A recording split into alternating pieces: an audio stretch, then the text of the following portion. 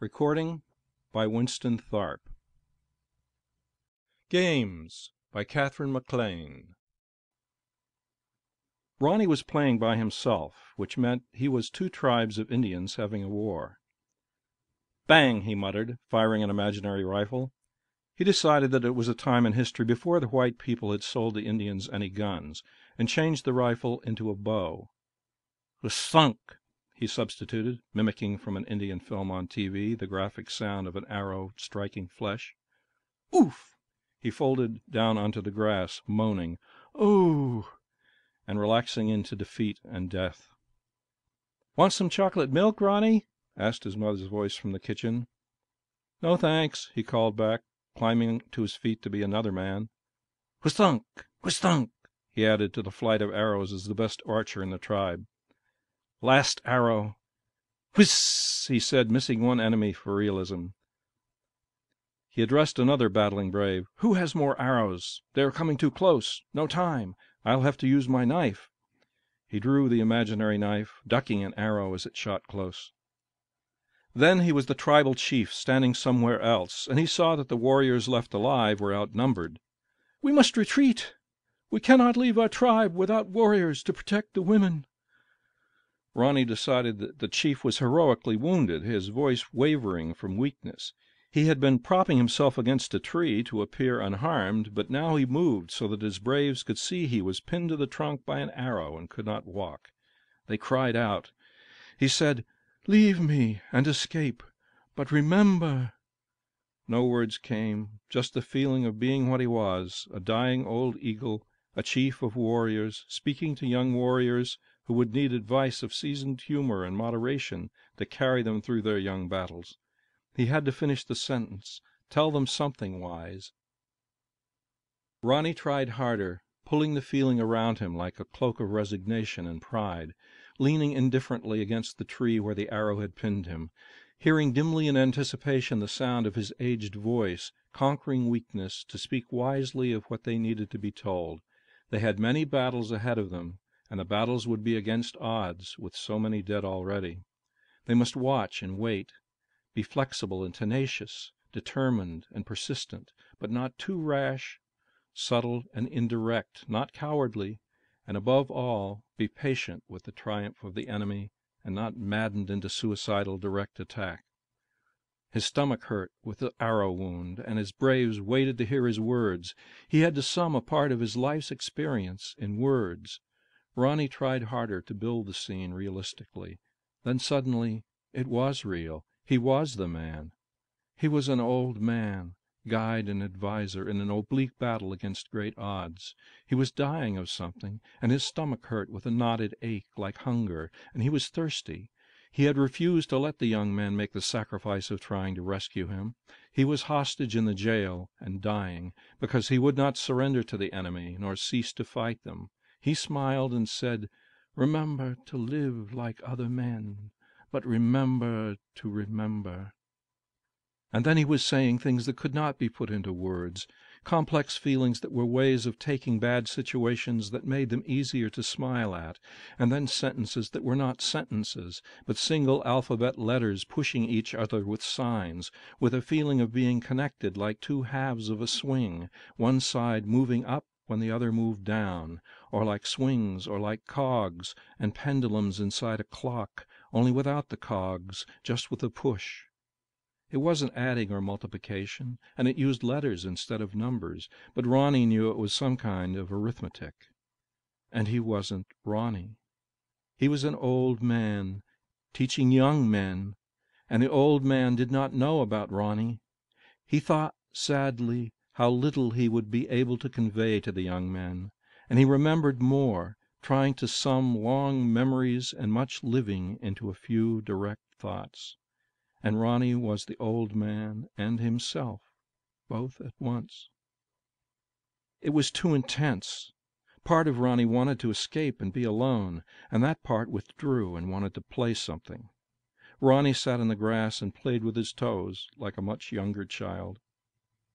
Part of Ronnie that was Dr. Revert Purcell sat on the edge of a prison cot, concentrating on secret, unpublished equations of biogenic stability, which he wanted to pass on to the responsible hands of young researchers in the concealed research chain.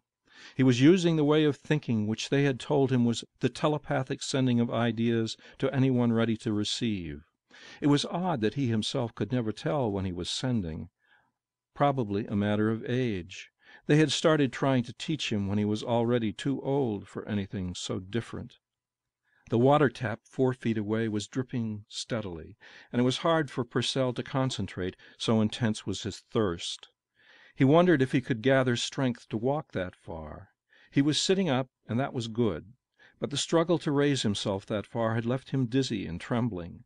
If he tried to stand, the effort would surely interrupt his transmitting of equations and all the data he had not sent yet. Would the man with the keys, who looked in the door twice a day, care whether Purcell died with dignity? He was the only audience, and his expression never changed when Purcell asked him to point out to the authorities that he was not being given anything to eat. It was funny to Purcell to find that he wanted the respect of any audience to his dying, even of a man without response who treated him as if he were already a corpse. Perhaps the man would respond if Purcell said, "I have changed my mind. I will tell." But if he said that, he would lose his own respect. At the biochemists' and the biophysicists' convention, the reporter had asked him if any of his researches could be applied to warfare. He had answered with no feeling of danger, knowing that what he did was common practice among research men, sure that it was an unchallengeable right. "Some of them can, but those I keep to myself." The reporter remained deadpan. "For instance?" "Well, I have to choose something that won't reveal how it's done now. But, for example, a way of cheaply mass-producing specific antitoxins against any germ. It sounds harmless if you don't think about it, but actually it would make germ warfare the most deadly and inexpensive weapon yet developed, for it would make it impossible to prevent the backspread of contagion into a country's own troops without much expense. There would be hell to pay if anyone ever let that out." Then he had added, trying to get the reporter to understand enough to change his cynical, unimpressed expression, "You understand, germs are cheap. There would be a new plague to spread every time some pipsqueak biologist mutated a new germ. It isn't even expensive or difficult, as atom bombs are." The headline was, "Scientist Refuses to Give Secretive Weapon to Government." Government men came and asked him if this was correct, and on having it confirmed, pointed out that he had an obligation. The research foundations where he had worked were subsidized by government money. He had been deferred from military service during his early years of study and work so he could become a scientist instead of having to fight or die on the battlefield. "This might be so," he had said. "I am making an attempt to serve mankind by doing as much good and as little damage as possible. If you don't mind, I'd rather use my own judgment about what constitutes service." The statement seemed too blunt the minute he had said it, and he recognized that it had implications that his judgment was superior to that of the government. It probably was the most antagonizing thing that could have been said, but he could see no other possible statement, for it represented precisely what he thought. There were bigger headlines about that interview, and when he stepped outside his building for lunch the next day, several small gangs of patriots arrived with a proclaimed purpose of persuading him to tell. They fought each other for the privilege. The police had rescued him after he had lost several front teeth and had one eye badly gouged. They then left him to the care of the prison doctor in protective custody. 2 days later, after having been questioned several times on his attitude toward revealing the parts of his research he had kept secret, he was transferred to a place that looked like a military jail and left alone. He was not told what his status was. When someone came and asked him questions about his attitude, Purcell felt quite sure that what they were doing to him was illegal. He stated that he was going on a hunger strike until he was allowed to have visitors and see a lawyer. The next time the dinner hour arrived, they gave him nothing to eat. There had been no food in the cell since, and that was probably 2 weeks ago. He was not sure just how long, for during part of the second week his memory had become garbled. He dimly remembered something that might have been delirium, which could have lasted more than 1 day. Perhaps the military who wanted the antitoxins for germ warfare were waiting quietly for him either to talk or die. Ronnie got up from the grass and went into the kitchen, stumbling in his walk like a beginning toddler. "Choc milk?" he said to his mother. She poured him some and teased gently. "What's the matter, Ronnie? Back to baby talk?" He looked at her with big solemn eyes and drank slowly, not answering. In the cell, somewhere distant, Dr. Purcell, famous biochemist, began waveringly trying to rise to his feet, unable to remember hunger as anything separate from him that could ever be ended, but weakly wanting a glass of water. Ronnie could not feed him with the chocolate milk. Even though this was another himself, the body that was drinking was not the one that was thirsty. He wandered out into the backyard again, carrying the glass. "Bang," he said deceptively, pointing with his hand in case his mother was looking. "Bang." Everything had to seem usual, he was sure of that. This was too big a thing and too private to tell a grown-up. On the way back from the sink, Dr. Purcell slipped and fell and hit his head against the edge of the iron cot. Ronnie felt the edge gashing through skin and into bone, and then a relaxing blankness inside his head, like falling asleep suddenly when they are telling you a fairy story while you want to stay awake to find out what happened next. "Bang," said Ronnie vaguely, pointing at a tree. "Bang." He was ashamed because he had fallen down in the cell and hurt his head and become just Ronnie again before he had finished sending out his equations. He tried to make believe he was alive again, but it didn't work. You could never make believe anything to a real good finish.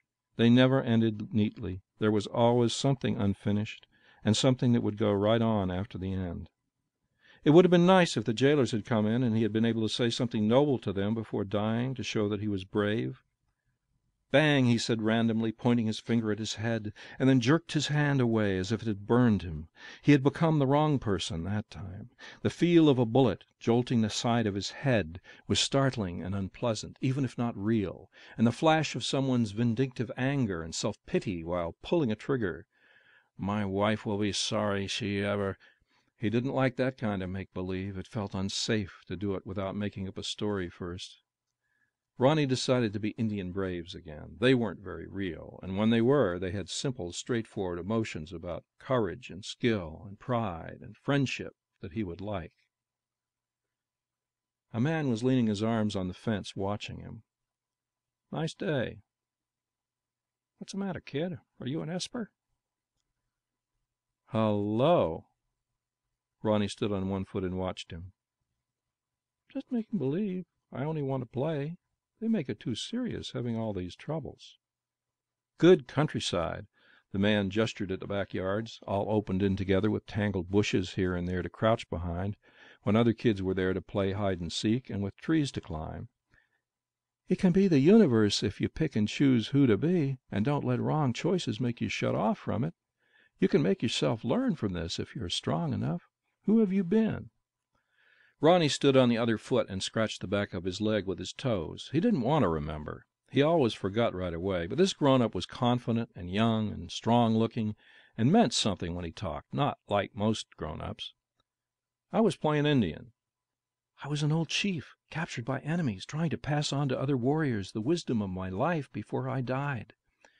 He made believe he was the chief a little to show the young man what he was talking about. "Purcell." The man drew in his breath between his teeth and his face paled. He pulled back from reaching Ronnie with his feelings like holding his breath in. "Good game."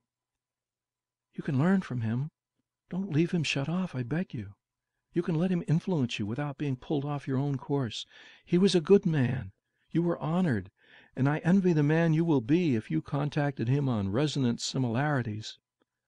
The grown-up looked frightened. "But you are too young. You'll block him out and lose him. Kids have to grow and learn at their own speed." Then he looked less afraid, but uncertain, and his thoughts struggled against each other. Their own speed, but there should be someone alive with Purcell's pattern and memories. We loved him.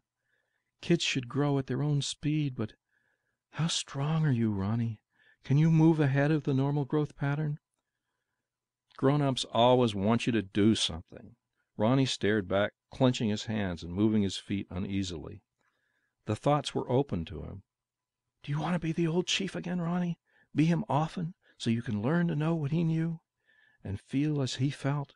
It will be a stiff dose for a kid. It will be rich and exciting, full of memories and skills, but hard to chew.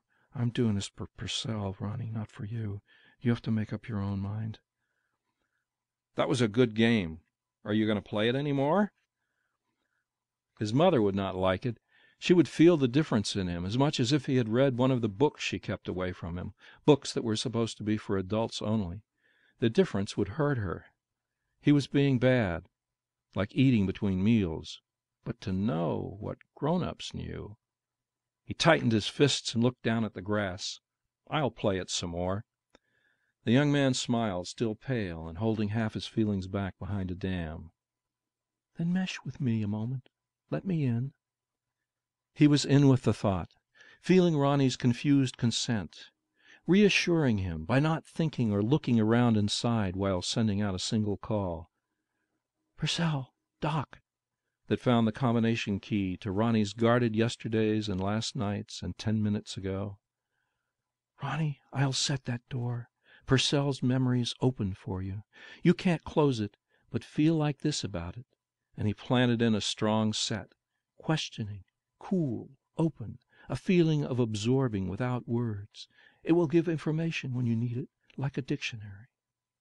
The grown-up straightened away from the fence, preparing to walk off. Behind a dam pressed grief and anger for the death of the man he called Purcell. "And any time you want to be the old chief, at any age he lived, just make believe you are him." Grief and anger pressed more strongly against the dam, and the man turned and left rapidly, letting his thoughts flicker and scatter through private memories that Ronnie did not share, that no one shared, breaking thought contact with everyone so that the man could be alone in his own mind, to have his feelings in private. Ronnie picked up the empty glass that had held his chocolate milk from the back steps where he had left it and went inside. As he stepped into the kitchen, he knew what another kitchen had looked like for a 5-year-old child who had been Purcell 90 years ago. There had been an iron sink and a brown and green spotted faucet, and the glass had been heavier and transparent, like real glass. Ronnie reached up and put the colored plastic tumbler down. "That was a nice young man, dear. What did he say to you?" Ronnie looked up at his mamma, comparing her with the remembered mamma of 50 years ago. He loved the other one, too. "He told me he's glad I play Indian." End of Games by Katherine MacLean.